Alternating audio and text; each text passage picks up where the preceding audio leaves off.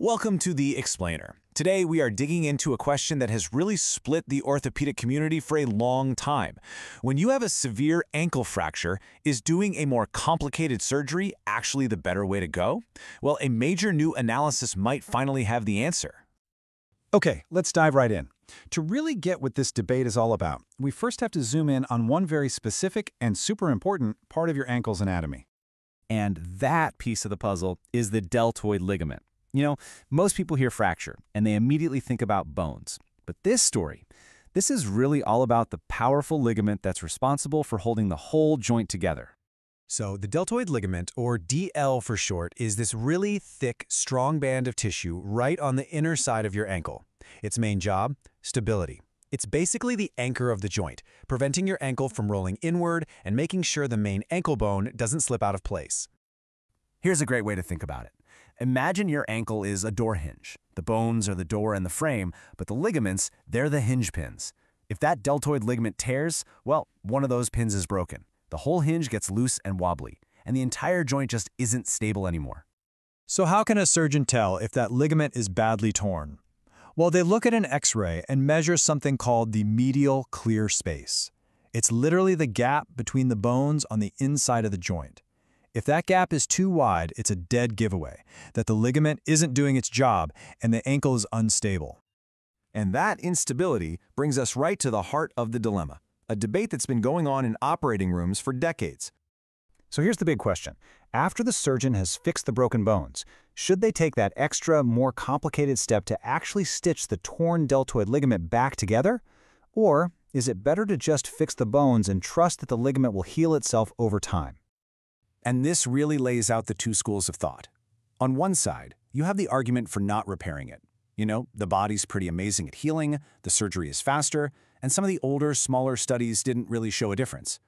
But on the other hand, the argument for repair is all about ensuring it heals perfectly, giving you back that crucial stability, and hopefully preventing problems down the road.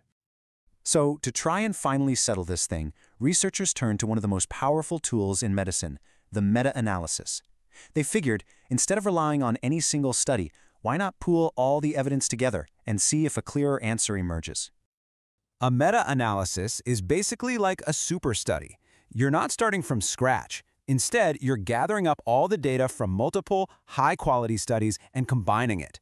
This gives your final conclusion way more statistical power.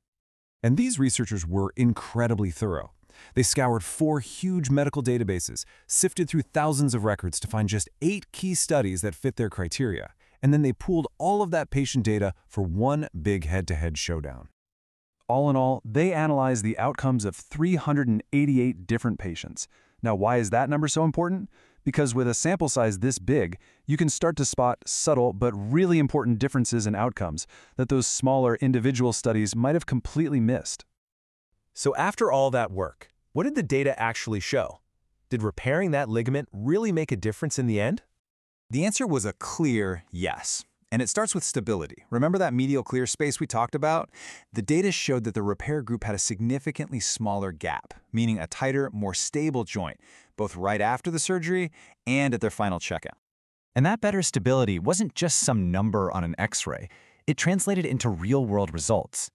Using a standard scale for pain and function called the AOFAS score, the repair group scored way higher. That means they had much better overall ankle function. Now, this might be the most important finding. The analysis found a huge difference in complications. The non-repair group had a much higher rate of problems later on, especially something called malreduction, which basically means the joint didn't heal in perfect alignment. Repairing the ligament helped prevent that.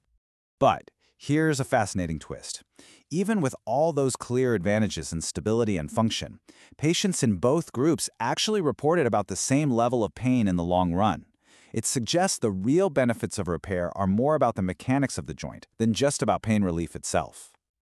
Okay, so when you put all of these pieces together, the stability, the function, the complication rates, what's the final takeaway from this huge investigation?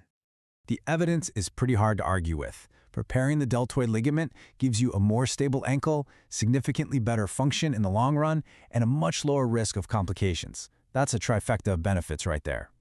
And you don't just have to take my word for it. The study's authors summed it up perfectly themselves, saying that repair offered great advantages by improving stability and the overall quality of the joint reconstruction. This leaves us with one final big thought. When powerful evidence like this comes to light, it really challenges the old way of doing things. And it begs the question, are we on the verge of seeing a fundamental shift in how surgeons all over the world treat this incredibly common and often debilitating injury? The data certainly suggests we should be.